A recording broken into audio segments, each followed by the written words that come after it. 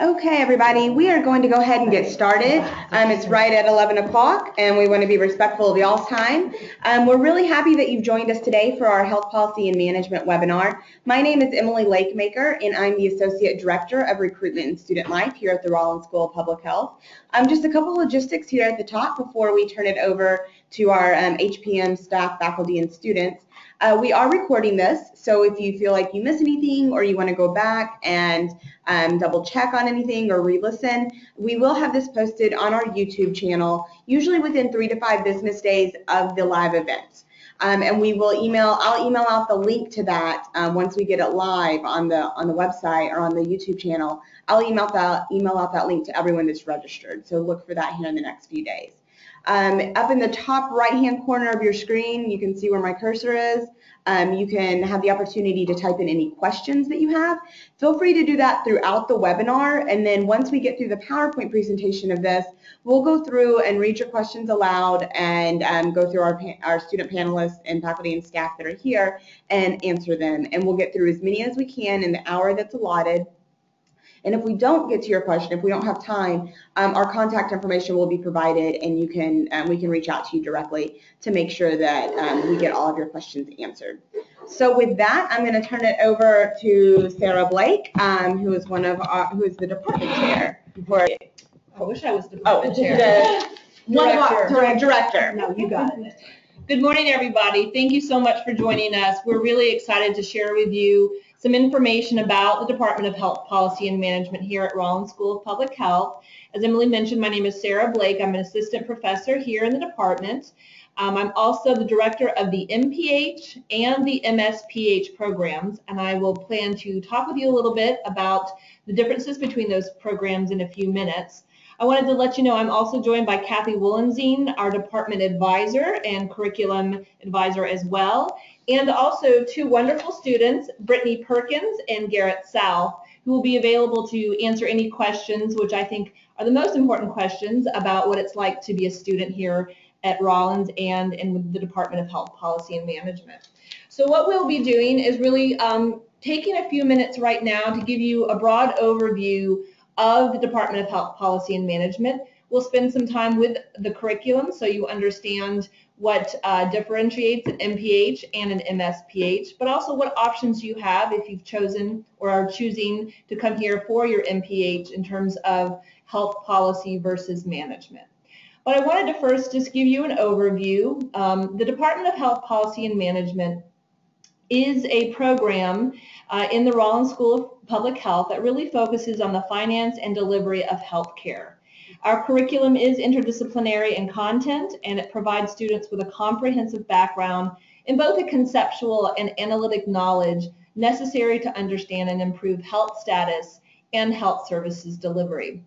We have a very interdisciplinary faculty. We include faculty with expertise in economics, sociology, political science, public policy, health services and policy, medicine, and psychiatry. I, for instance, have expertise in public policy, and I've been in this department going on 15 years, and I work a lot with the other faculty in an interdisciplinary way to do research. I also teach 2 courses, one on women's health policy and one on qualitative methods in health services research. So I want to just give a broad overview of the curriculum and the different types of programs that we have, that we offer here in the department. Our first program, the Masters of Public Health program, is a 42 credit hour program that allows students to choose either a policy or a management track. Both of those tracks are 2 years. You may also choose a 12-month accelerated health management track. All of those programs do require a capstone, which is like a practicum. Health policy and management is a very practice-oriented discipline. We believe that working in the field provides one of the most, if not the most important way to really gain true knowledge and experience in this field. So the capstone requirement is part of the curriculum, but we also believe that the practicum requirement is important as well. Our second program, which is a smaller program, is the MSPH. It's a Master's of Science of Public Health. This program requires a little bit longer curriculum. It's 48 credit hours.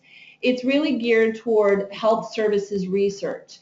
And as a result of this MSPH program, there is a thesis requirement. It is the only thesis-based program in our department.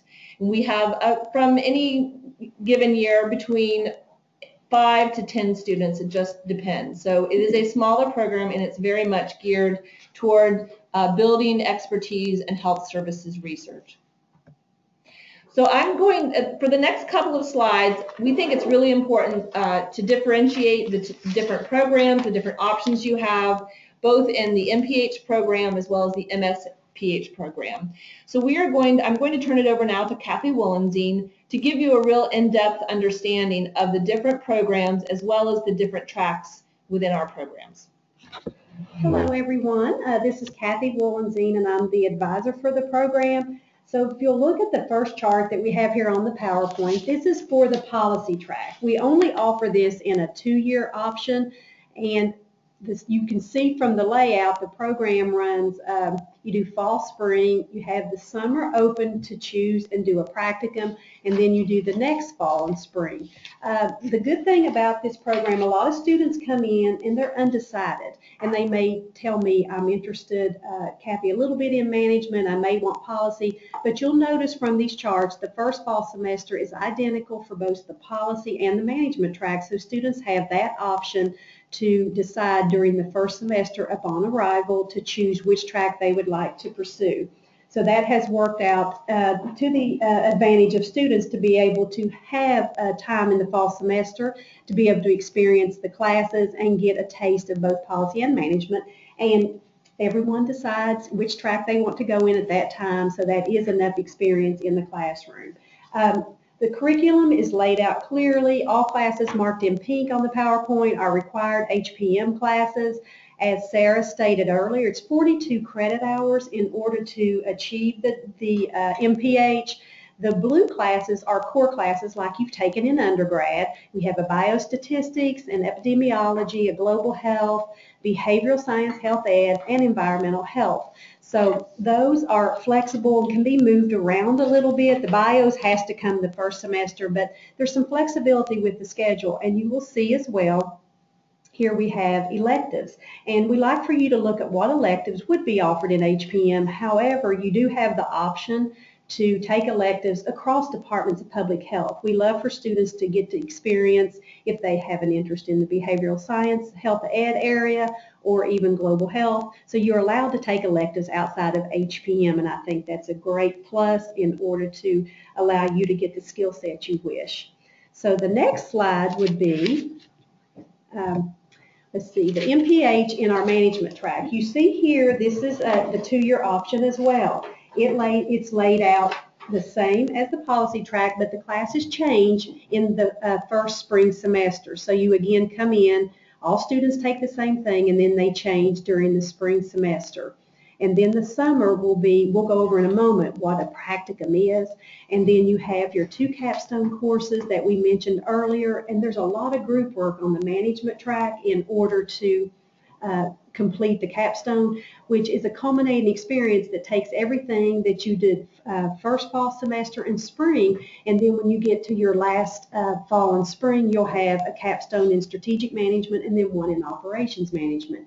And you'll be doing projects that will entail all the coursework that you've taken previously and build on that. So it's a great culminating experience.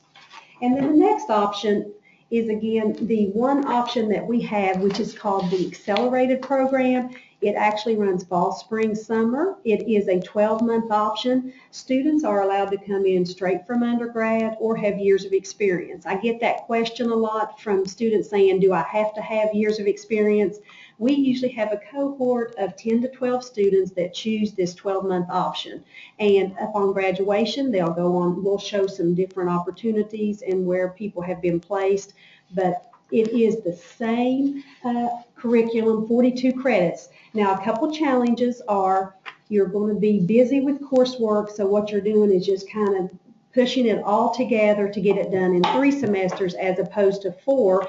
And you'll see that you'll be taking classes during your summer, which that will have you be in Atlanta. You will not be able to have a free summer session to go abroad to do a practicum or to another city. It just ties you to Atlanta, which is not a bad thing. There's plenty of opportunities, but that's just something to pay attention to. And then our last option is the research degree that requires a thesis. And again, this is the cohort of 5 to 10 students. Students are evaluated for this separately. So if anyone has applied or been accepted to Rollins for this next year and are interested in being considered for the MSPH, please email me or Sarah directly so we can have your file reviewed, because we do look at these student populations separately. This one's very quantitative based and has the thesis requirement. So if for some reason you were not aware that this option was out there, you are welcome to reach out to me and we can have your file reviewed and give you an answer usually within the week if this would be an option for you to go that direction. Okay? And the next thing is the practicum. Sure, and I'll cover the practicum. As I started to mention earlier, all students are required to do a practicum. The purpose of a practicum is really to apply knowledge and skills that have been acquired through your coursework in a community-based environment. And our ideal practicum for you should relate to either your academic and or your professional interests. And our practicum is designed to include very specific but well-defined competencies and learning objectives and processes to track and evaluate your student performance, your competency achievement, and practical experiences. Our practicum in HPM can begin as early as the spring semester of your first year. Most of our students, however, choose to do their practicum over the summer. The practicums can be done here in Atlanta, or if you choose to go back either to your hometown or you choose a different city, as long as that practicum relates to your field of health policy and management and has a primary supervisor, a qualified field supervisor that can oversee the work that you're doing in the field, that is fine. We have a lot of opportunities here in Atlanta to do your practicums. We are literally next door to the CDC. Many of our students choose their practica in the field of public health at such as this federal agency. Some of our students decide to work in other consulting firms. Other opportunities do exist in Atlanta to do your practicum. Most of the potential opportunities are in agencies and organizations that include state, federal, and local public health agencies. And again, you can look to nonprofits, consulting groups, etc. Important thing to note about the practicum, you are required to work a minimum of 2 hours under the supervision of your experienced field supervisor and under the guidance of a student department advisor. You would be and will be assigned a practicum advisor so that you can get a little bit of guidance about how to choose your practicum and what is required. Many of our students, however, do choose to go beyond the 200 hours. We recommend no more than 400 hours just because we want you to focus, of course, on your coursework and finishing your degree. So between 200 and 400 hours is about the average work for an HPM practicum.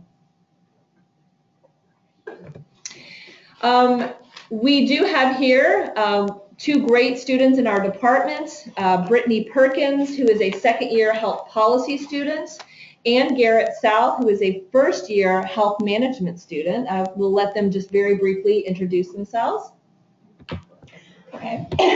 I'm Brittany Perkins. I am from small town Iowa. I came here for the opportunities. I thought Rollins was a fantastic school, and I'm strongly policy, so I can help answer some questions with that.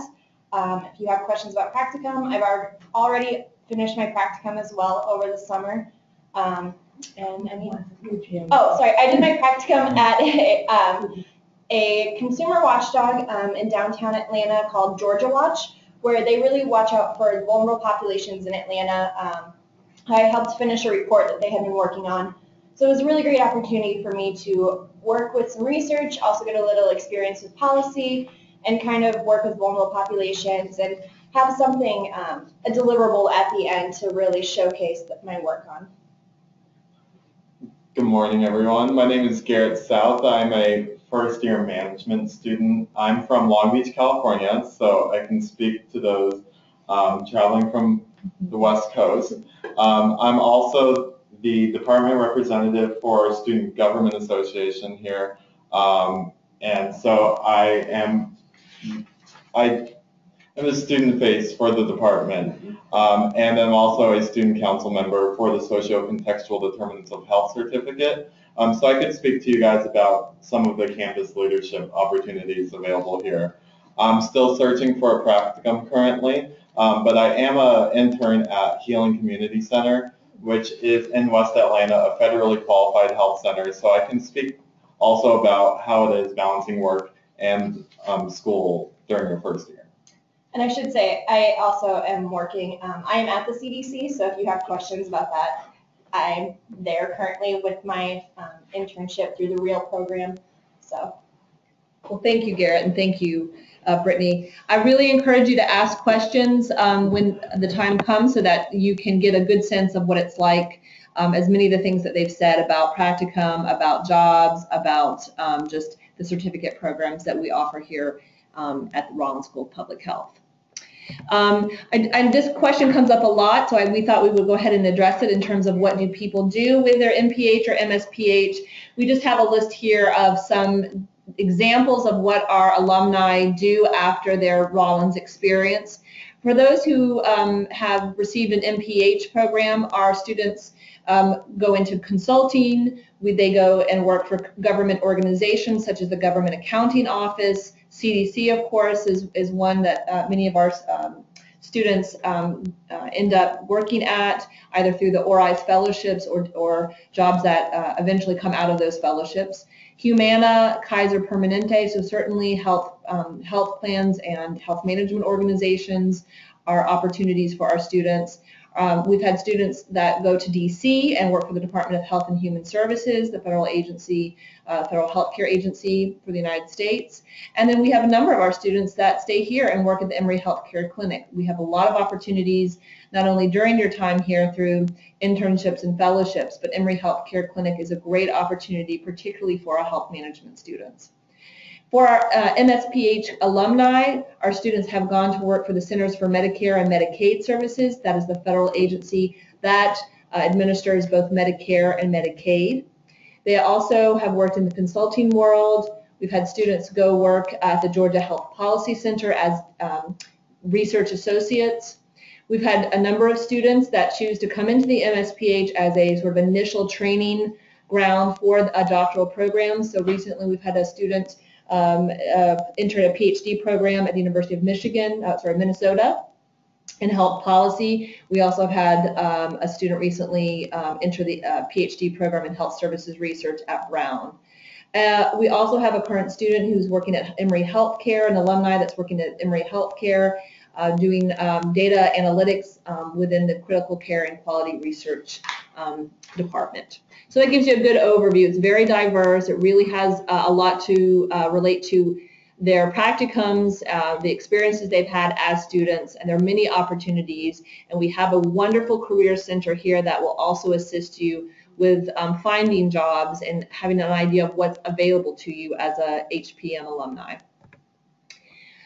Before we end, I wanted to mention that we have a number of certificate programs here available to HPM students at the Rollins School. These are programs that allow you to really specify and focus your MPH degree. Those certificate programs are listed here. Most of them just require an application. I will mention that the certificate in maternal and child health, which is the last one that's listed here, is a competitive certificate program. It is a program that only accepts about 20 students. However, it is a program now that is part of the Center for Excellence in Maternal and Child Health. Emory received a very big grant from the Department of Health and Human Services. So within the Certificate of Maternal and Child Health, if you are accepted, there are financial scholarship opportunities. It's a very important and but competitive certificate program. So I wanted to mention that. But all of these are very, very popular with our students. As Garrett mentioned, he's in the certificate in socio-contextual determinants of health. He can speak to you about why he chose that and how his experience has been so far. Our students also are very interested in the certificate in mental health. That program is facilitated in part by one of our faculty members, Benjamin Dress, who is a psychiatrist in training and also a professor. But all of these are available to you. I believe there are a couple actually that are still in development. So there's a wonderful opportunity to really focus your studies here while at Rollins. And that's it. Again, here's some information for how to reach us, both Kathy Wollenzine and myself. We really welcome hearing from you, of course, now, but after this webinar, if you'd like any other questions answered, please feel free to reach out to us. All right, so we're going to go ahead and open it up to questions now. Hopefully you guys have been typing some in. It looks like it. So just continue to type these into the question box, and we will go through. We're going to read them aloud and then let our panelists answer them, and we'll address as many as we can here in the time that we have allotted.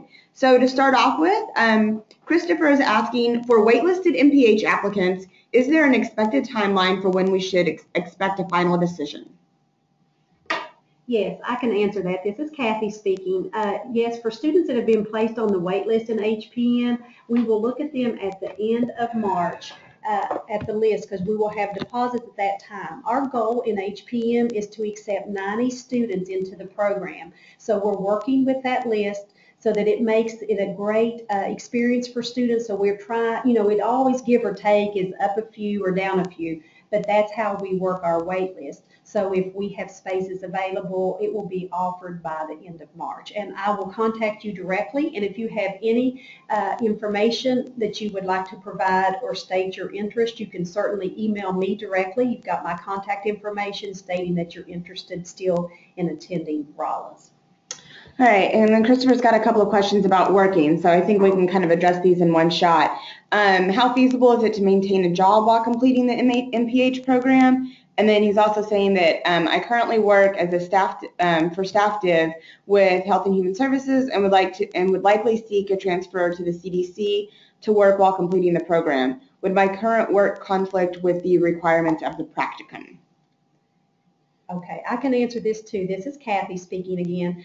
When it comes to working, you can, if you're going to work full-time, then you can pursue an MPH on a part-time basis. And that's where you would work with me closely on what you're doing to make sure, because certain classes are only offered in the first fall semester. And as I mentioned earlier, classes build upon one another, so you can't take capstone when you haven't taken everything else. So there is a method to what has to be taken in order. Your question in regards to the practicum, if you're working at CDC, of course that's something that will be eligible for practicum, but for us what we require is an additional something outside of your job that will be relevant to public health and will enhance your resume in a different direction. You're not supposed to use current employment as your practicum, so we can work with you closely and maybe a possibility of when you're still at CDC, you can take on an additional project that will increase the skill set that we can approve for a practicum.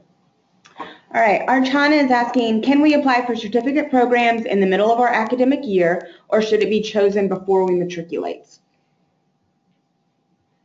So this is Garrett, first year management student. I have the certificate in social determinants of health. Each certificate program is run a little bit differently. So that list that's provided on this PowerPoint, you can go, and each program has its own website where you can kind of see the layout, which classes you need to take, what are the application requirements if they have any. I can speak personally from my certificate program. You are allowed to enroll into the certificate program in the middle of the school year. We prefer you do it in the beginning because by the end of the school year you have a couple of different events you need to attend and maybe a class or an elective that is easier to fit into your schedule if you do it in the earlier of the semester. But as I said, each certificate program is run a little bit differently, so make sure to check out those websites. Yeah, and just to kind of piggyback on Garrett, some do require an application process, and some require even that your thesis be related to that certificate program in order to complete it. So we have a page on our website, I think it's in the academic section, that lists all of our certificates and kind of goes more into detail on if it's something one you can just more or less declare and sign up to do, or one if it's more application based. Archana is asking, do international students have to be on F1 visas, or can they study while on an H4? I'm not very familiar with this, but if no one else is, I can certainly find out for you. Are you familiar, Kathy? F1? Okay, great. So F1. All right, Nilofer is asking, can you talk a little bit about student organizations on campus? I bet Garrett can. Yeah. There are. Yeah.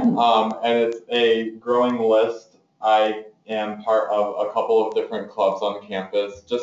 I forgot to mention why I came here. So I came to Rollins because I really wanted to address social determinants of health. So that was my real passion in the field of public health. But I was gaining more management skills through my undergrad. So I wanted to really make a change on a broader, more institutional wide area of focus. What was the question again? Sorry. Student orgs. Student orgs, sorry. So coming here driven with that passion, I found a couple of student organizations that I'm part of. I'm part of Students for Social Justice. I'm also part of the Association of Black Public Health Students. And those different organizations, we have time to meet, we volunteer in the community. It really lets you explore your passions and have meetings with like-minded individuals. And there's lots of events going on at all times here on campus. We have a bridge that connects our two buildings, and it is constantly filled with free things. Free food is very big here. I don't know if anyone is a foodie, but the tip during orientation was to just have a Tupperware in your bag at all times. Awesome. Because there's so many student organizations now that you can, at the end of lunchtime, just find free lunch. Yeah. So That's a Southern thing. We have to feed people. Oh, it's a real thing down here. And just to kind of add to that, so we've got, I think right now, there's 19 official chartered organizations within Rollins, and that, like Garrett said, that list is continuing to grow. So, it's very easy to get involved. It's highly encouraged to get involved.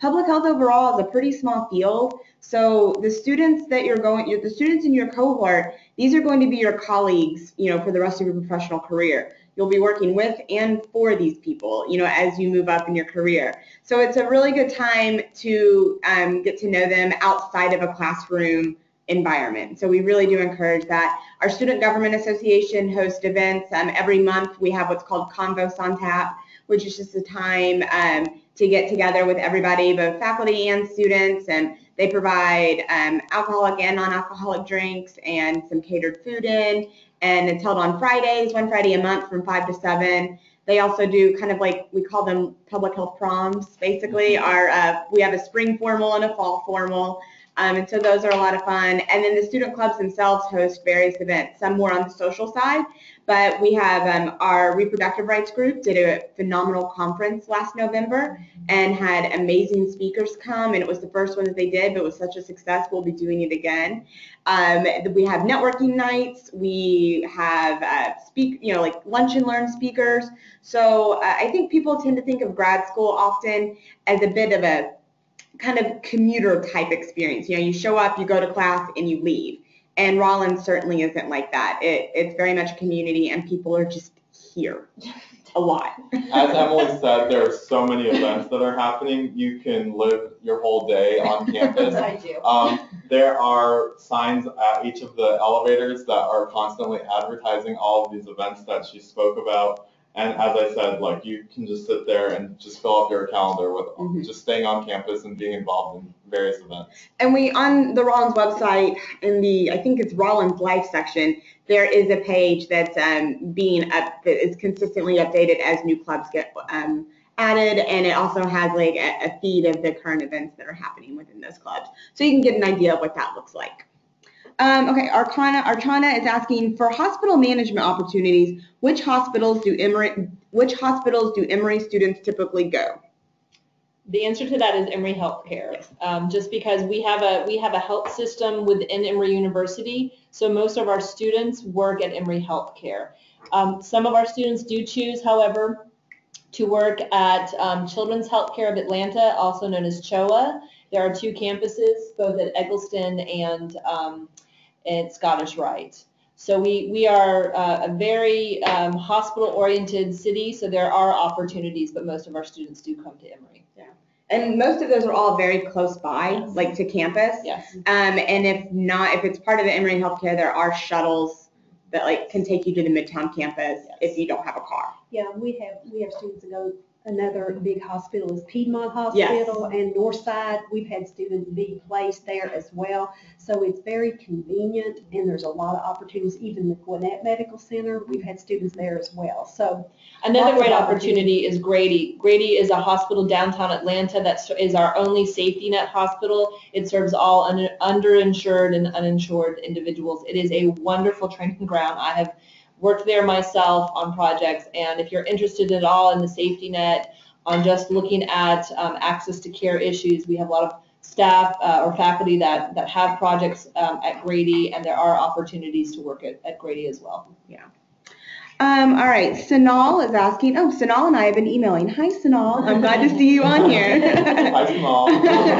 Sanal is asking, hello, I was accepted to the HPM program for this fall and have a couple of questions. Do most students stay in the Atlanta area to do their practicums? Is there assistance in finding practicums in other states? And how is balancing first semester courses and doing an internship? All right, so let's take those one question at a time. Do most students stay in the Atlanta area to do their practicums? I would say it's kind of 50-50 almost. A lot of people do go home if they have networks or connections, either through previous internships. Some people go home. Some people take a leap and try to find something in DC, and we'll just kind of go that route. I stayed in Atlanta. It was just convenient for me. I stayed with the organization that I had done my real internship through, and they just I enjoyed the project I was working on, and so I just worked with them to stay over the summer. So it's really a mixture. There are opportunities to go other places if you want. You could definitely work with career services on that. There's the website where they post like real jobs. They'll also post various internships for the summers that you can find stuff on. Some people just found things through Googling. It's really however you find them. Word of mouth also works. So it's really like a 50-50 split, I would say. And then is there assistance in finding practicums in other states? So we talked a little bit about career services. Yeah, career services is great. If you're feeling lost, definitely stop by and they can help you kind of find a direction. Their job isn't to find one for you, but they can definitely direct you towards an area of finding something. Not a placement program. Yeah, it's not a placement program, but their website is fantastic. Even if you don't have the real award, their website does have jobs on there that are non-real awardees. And real is Rollins Earn and Learn. Sorry, there's a lot of acronyms if I slip here. And I would just say like word of mouth, definitely check with any networking or connections you have. There's also the career fair where some people find things for the summer through that. Those are mainly in Atlanta, but there's definitely opportunities. I know I was freaking out and I went to Kathy like a lot and was really worried about not finding one. And as everybody told me, you'll find one, it'll be okay, and it all worked out, so. Just to speak on that, so the Career Services runs a Rollins Opportunity Link. So it's an online portal where our alumni and various employers that have connections with Rollins students are allowed to post applications. So there's constant opportunities available for us. It's all posted in one link. So it's on you to advocate to check that as well. And then how is it balancing first semester courses and doing an internship? So it's definitely depending on your finances. I think to much of my parents' dismay, I did not work the first semester. The first semester is a bit of adjustment. It's when most of your classes are, and there's some of your more intense classes. It's definitely, I know people that did it. I personally didn't. I waited until the spring to do an internship, but did you? I did work. So it is possible. I survived. But as Kathy and Brittany mentioned earlier, your first semester in the MPH program is the more structured of the semesters. So the class times, you really have to fit those into your schedule. I personally work, your parents would still not be happy. I work nonprofit, so no pay. But it was 12 to 15 hours a week is what I was putting in during the first semester, and I balanced and did great in school, so it works. It definitely depends on your organization skills and how you are as a student, and it's kind of a personal decision, I would say. And this is Sarah Blake. I just want to also emphasize that while you may choose to work during your first semester, your practicum hours, your internship hours, if you want those to go towards your practicum, cannot be counted until spring. So if it's been a while since you've been in school and you know that you're going to need some adjustment, I personally would recommend that you just take that first semester and get into the groove of being in graduate school. It is going to be a shift in terms of the workload and the expectations, so give yourself a break if you can and wait until the spring. However, we do know that for some students, they do need to work. I certainly worked in grad school, needed to. So just know that your practicum hours do not start until spring. All right, so Hillary is asking, what is the average age of the HPM class? 27. Yeah. 27. Yeah, so about 40% of our students come in straight from undergrad, and about 60% are coming in with work experience. And so that kind of, in our HPM, I think is more common to come in with work experience. Yeah, we have, it's a mix. And Yeah. so we have a lot of students coming straight from undergrad. And I get this question a lot of students saying, do I have the prereqs to be, to move into this? Any student that's accepted, you are highly qualified. That's why you are accepted to the program. But we understand we have a wide variety of students coming in with their background of undergrad. Some have business, some have more anthropology, some have sociology or pre-med. So our classes, when it says intro to econ, that's what it is. It's intro. Now it'll take off. There'll be students that may start and be a little more familiar with a certain topic, but we work through and get everybody to the same page by midterm. So everybody will be fine, but I get those questions a lot. I took a year off in between undergrad and graduate just because I had no idea what I wanted to do with my life. So that was kind of a year to find myself. So I did work in the state health department for a year. I think did you come straight up? You're straight from undergrad. Garrett came straight from undergrad. So if you have questions about that, we both have a little different perspective in that. And my undergrad degree was very sciencey. I have a health science degree with like a biology minor and an English minor. So like I came very sciencey. And so I was a little terrified of econ and accounting, but I ended up being an econ TA. So it's like totally fine. Don't worry about it. And I am a TA. So if you have questions about kind of classes, I can help answer some of those as well. All right, Celia is asking, would Brittany and Garrett be able to talk about their internships, about how many hours do they intern every week? So I think you guys have kind of touched on some of this. I know, Garrett, you said you did 12 to 15 hours a week. So I do right now 15, 16-ish. My boss is very flexible with my schedule, fortunately. I'm at the CDC in the Division of State and Local Readiness, so it's a little crazy right now with the Zika virus. I started in October.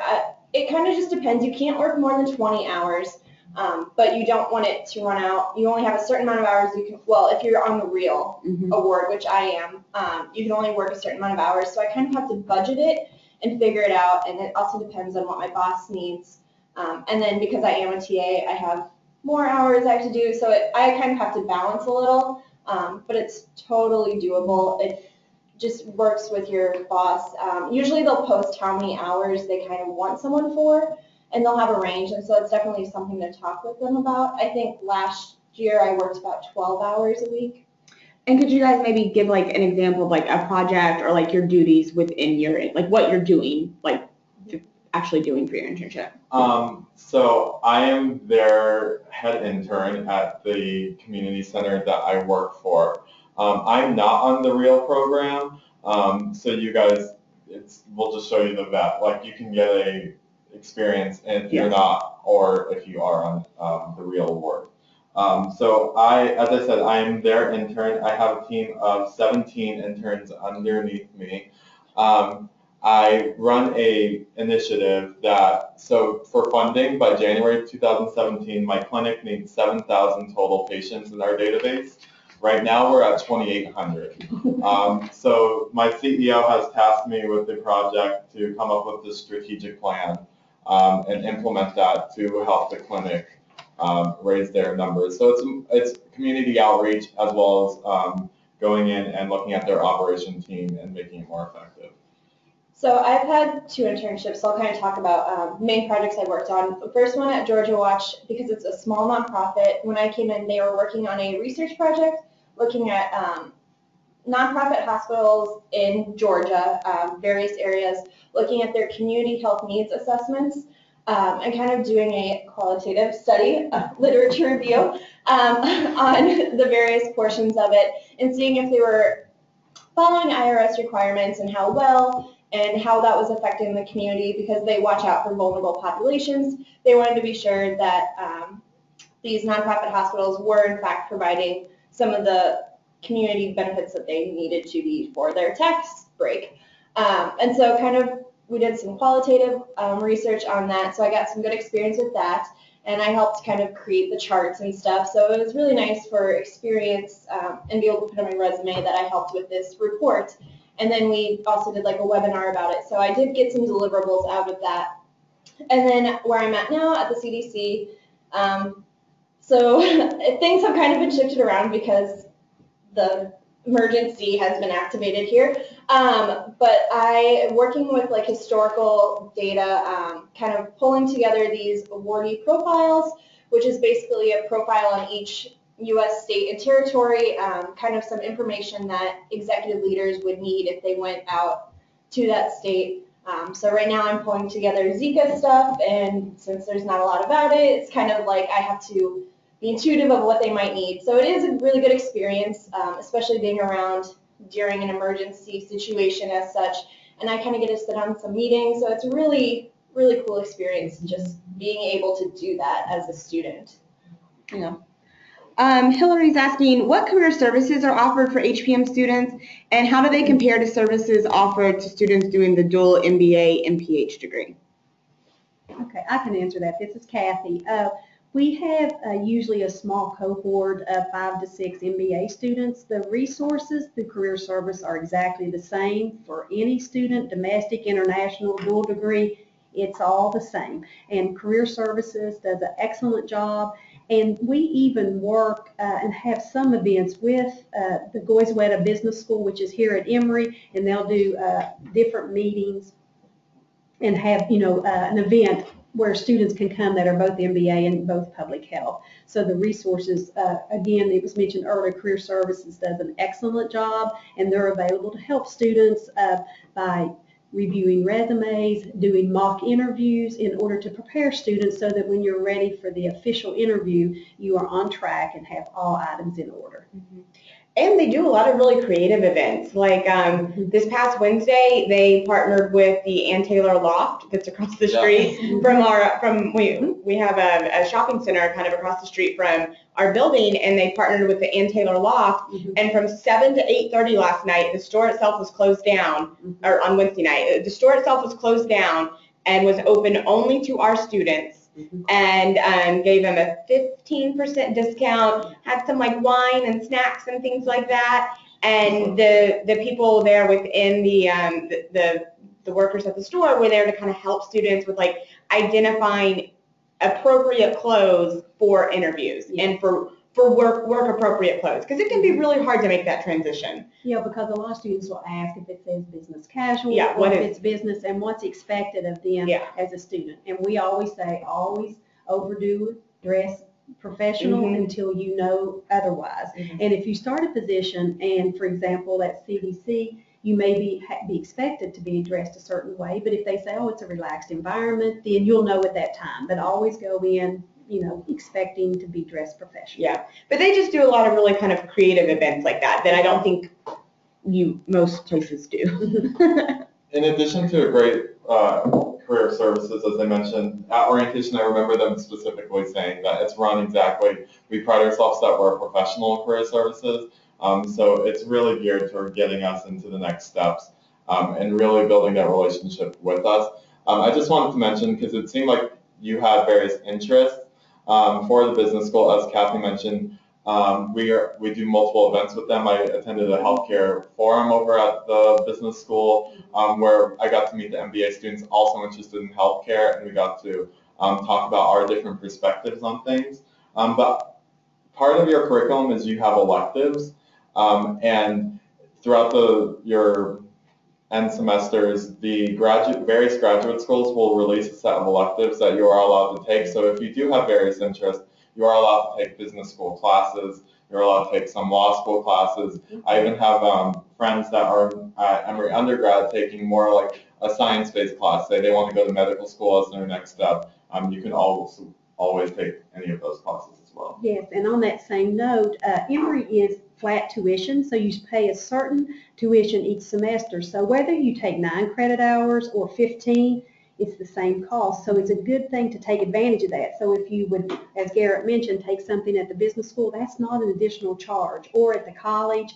And so we will work with you and provide what classes are available. So we do have business school. Nursing has like a Spanish for healthcare professionals, a class offered there. We do get law and some in bioethics. So there's a lot of offerings of elective outside that can build on the skill set, but give you that interest. If you want to take a business school class, you can have that opportunity at no additional charge.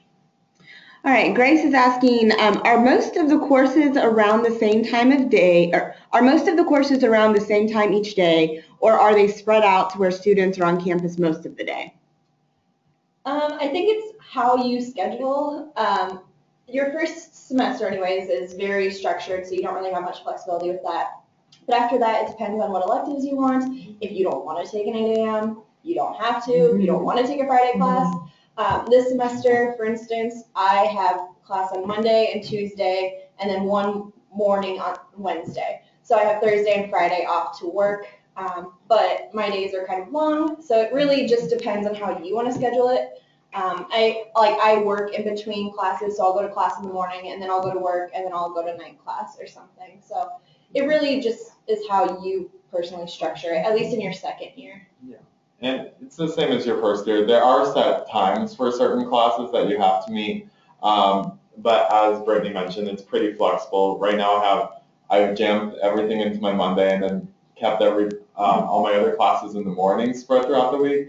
So I have the afternoons to be involved in campus leadership and balance my work life as well. And there are no classes over the lunch hour. So from noon to 1 every day, that's free, which is really nice for meetings because everybody can do group meetings, or we have snack time in the HPM department during that time, or there'll be like lunch and learns or various speakers that you can attend because it's during this time when you don't have class.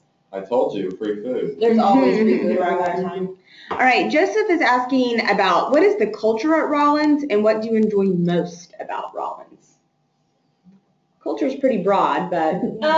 Okay, so I would say the HPM department, anyways, I can't really speak to other departments, but the HPM, I would say we're pretty close-knit because we are small. You kind of know everybody in your class at least. I have an advantage of knowing some of the first years from being a TA, but you kind of get to know people. So it's pretty close-knit, a pretty good culture. There's a lot of social events too, so you do get to know people. Our representatives do a good job of putting on social events as well, like snack time, anything with free food. And so you get to know people through that. I would say it's definitely a community. I think that's my biggest, what I like most about Rollins is the culture that's created here. I was nervous. I came from a very small undergrad institution. I did too. And I heard going to a big university, I'm going to be in this graduate program, that's going to be a very different environment. Here, it's not competitive, where it's very community-based, and we're all kind of came here to change public health, and we all came with that passion, although our interests lie in different arenas in public health, but we all really came to make that change. And I think that really creates as we said, a community.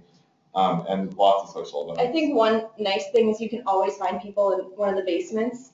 There's a lot of couches and computers set up, and if you have any questions on like homework, especially during your first semester when everybody's working on the same stuff, you can always walk down and find somebody there, one of your classmates who's working on it as well. So it's not, like Garrett said, it's not competitive at all. Everybody works together to help each other out. Even when it's not group assignments, you find yourself kind of working in a group to really make sure everybody's succeeding.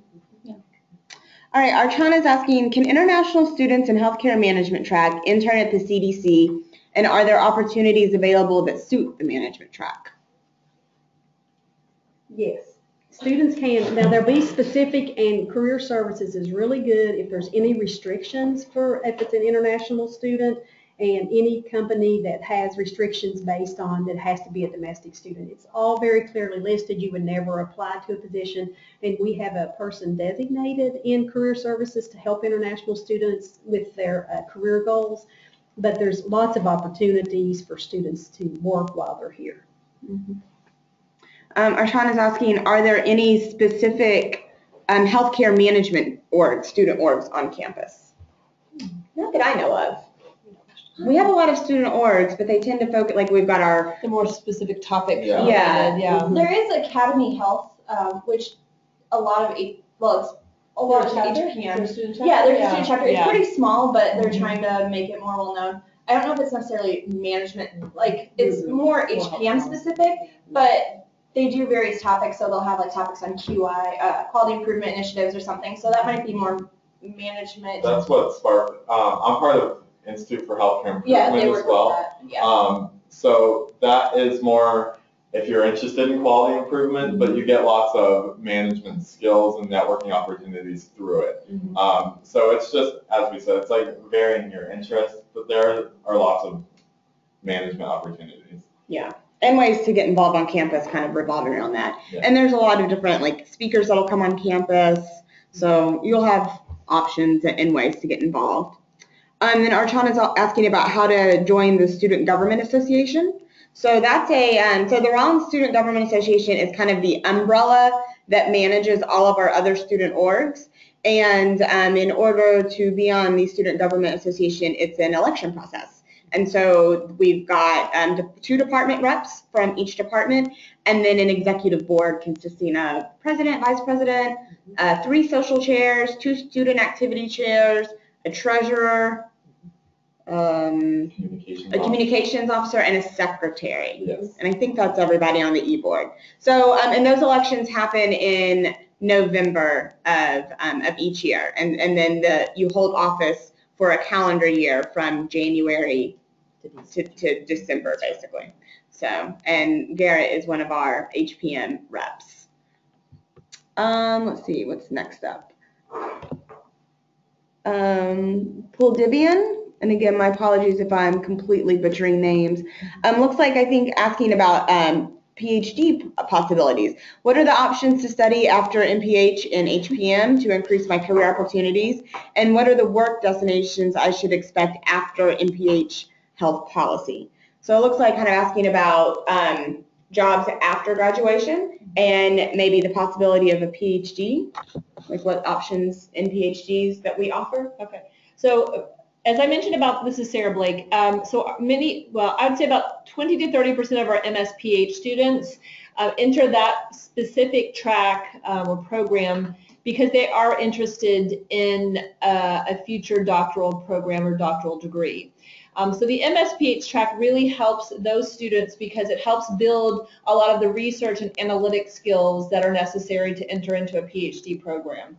It is very quantitative in nature, as Kathy mentioned, but it also helps the students learn to and design their own research project via the thesis. We do have a PhD program here in Health Policy and Management. We take about 3 to 4 students per year. If you are interested in a PhD program, you do need to separately apply for that program. We offer about 2 slots for the economics track, and there's 1 slot for political science. For those students who enter the political science track of our PhD, they also take classes at our Laney School, our graduate school, that is separate from the Rollins School of Public Health. But in general, does this help you, prepare you for a PhD program?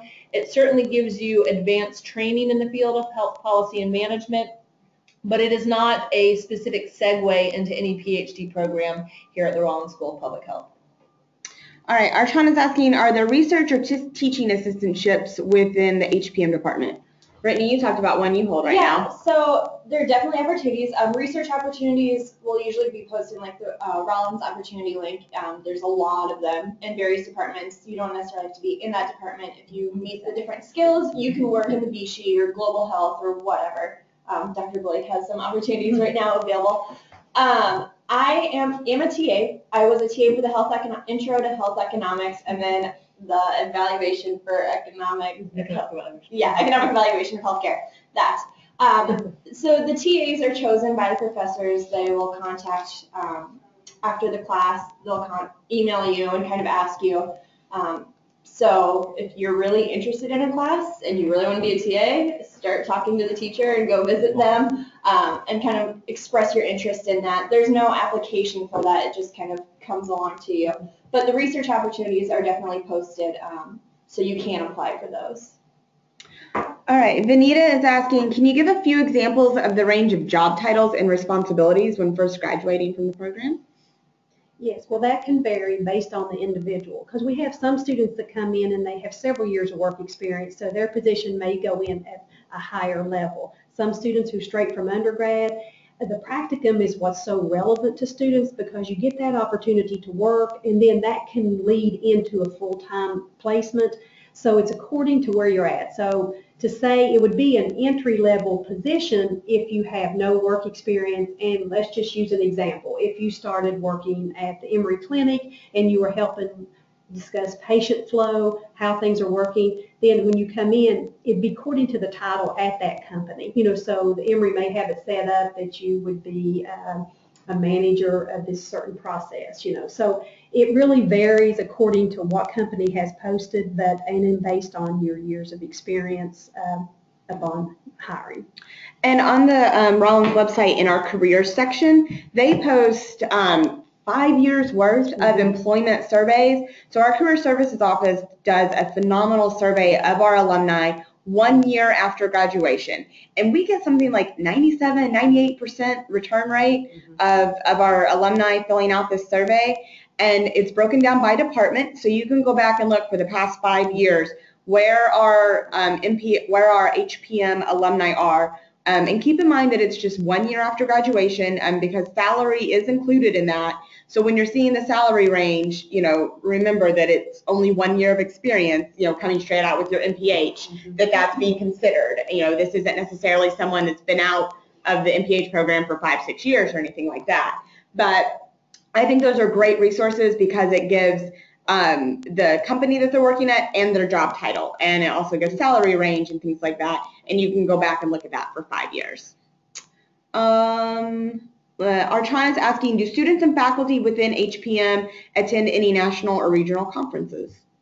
I know we attend APHA, which is the American Public Health Association, right? Which is a big one. This is Sarah Blake. So you heard it just a few minutes ago, but the Academy Health is really the main conference for health services research and health policy.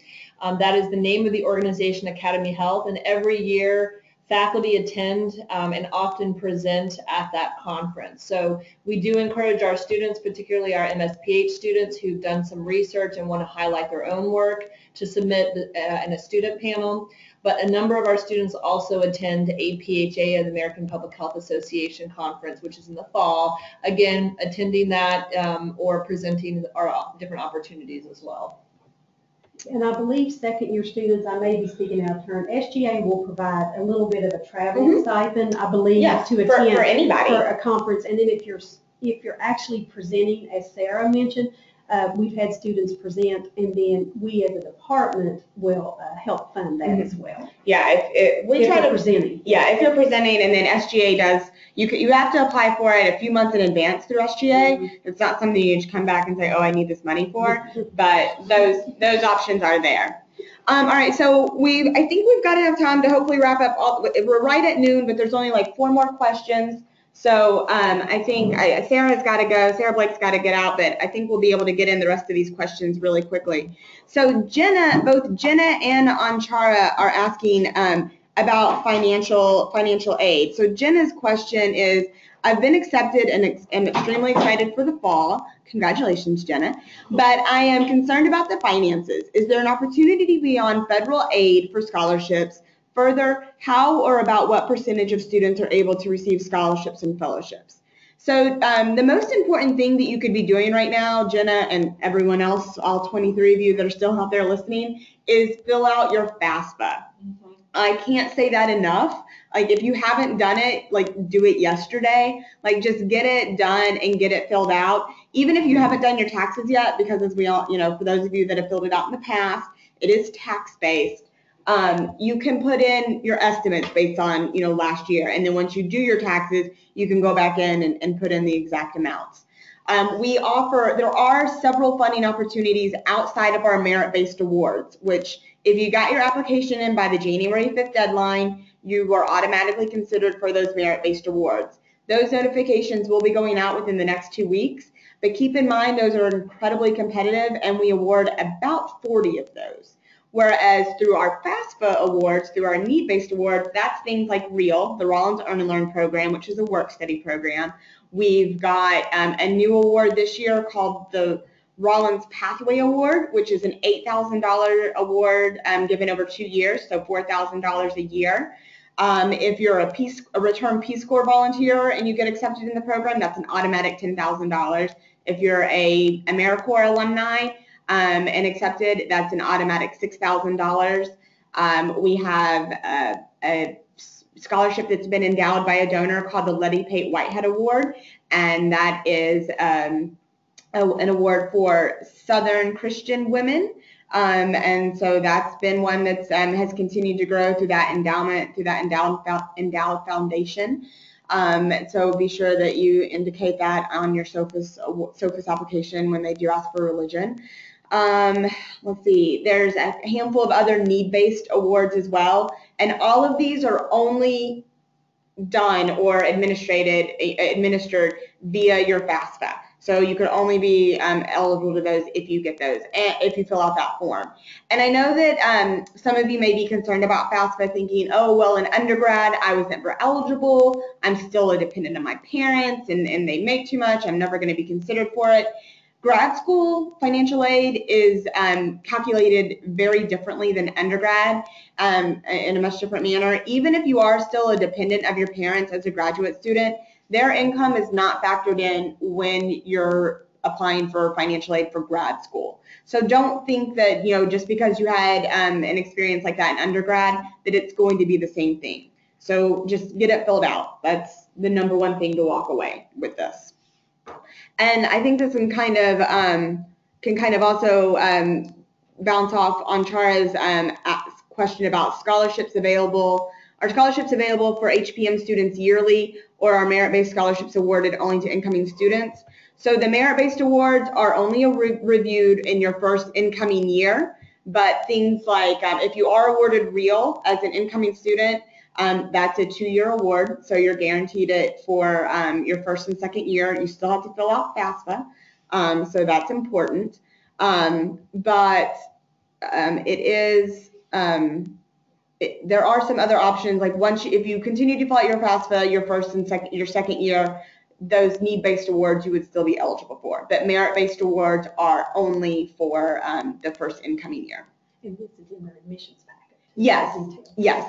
Absolutely. And all of your financial aid awards will be made in late March, mid to late March, and those will be in your OPUS. You'll find your financial aid award package in your OPUS, and that's where you find out if you got REAL or anything else outside of our merit awards. All right, and it looks to be our last question. We've got Joseph. He's asking, what did you guys do the summer before you enrolled? I'm getting blank. Before I enrolled? Yeah, like the summer before you came here. I worked at the Iowa Department of Public Health, where I had been for about a year, kind of figuring out what I wanted to do. So I just worked and tried to save a little money because moving to Atlanta for me was a bit more expensive, coming from middle of Iowa. So that's what I did. I had a nice summer back home in California because I moved out at 17 to go to college in Boston.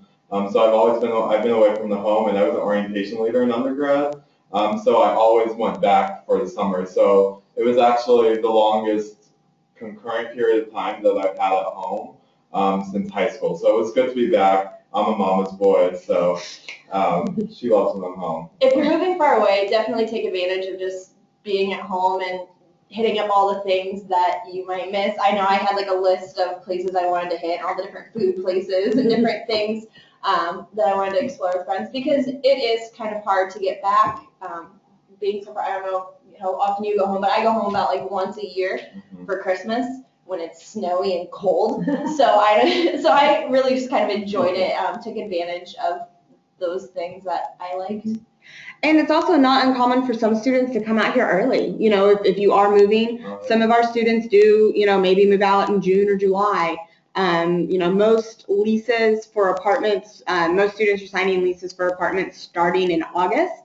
But, you know, there's subletting opportunities or something. So if you're just looking to get into the city early to get settled before classes start, that's also an option too. So there's no wrong or right way to do it, just whatever works best for your situation.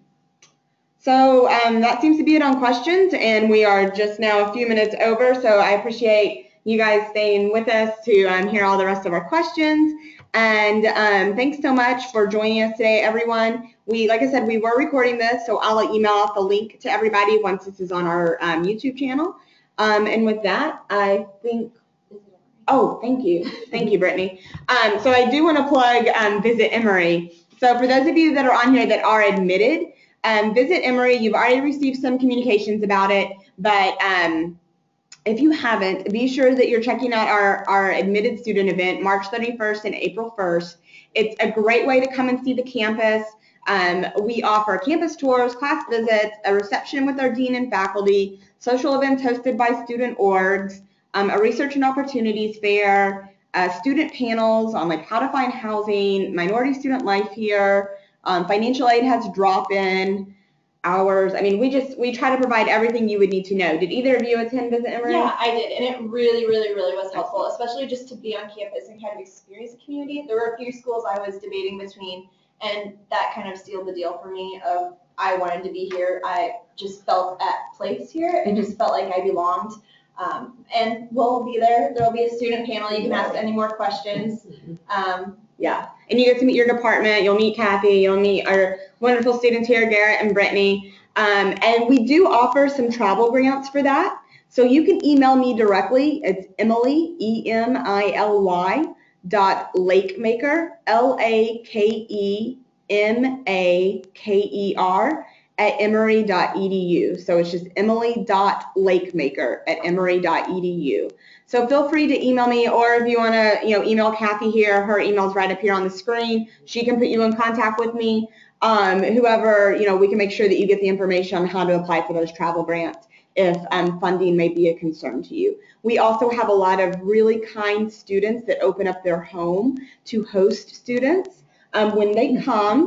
And so we have a lot of Visit Emory attendees that do that. So that help cuts on the cost as well, because you're not having to pay for a hotel.